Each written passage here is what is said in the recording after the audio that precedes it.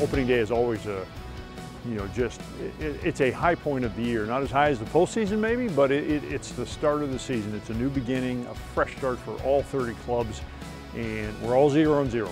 So right out of the gate, you want to win opening day. You always feel good if you win, especially the home opener. The only thing I'm looking forward to the most right here on opening day is fans being in the ballpark. And we talked all last year that it really didn't feel like it was a home game until the fans get in here. And the MLB postseason too really allowed us and Major League Baseball to work together to provide a blueprint, which now the 29 other Major League Baseball teams are using to go forward this year, as all teams are welcoming fans back for the 2021 season.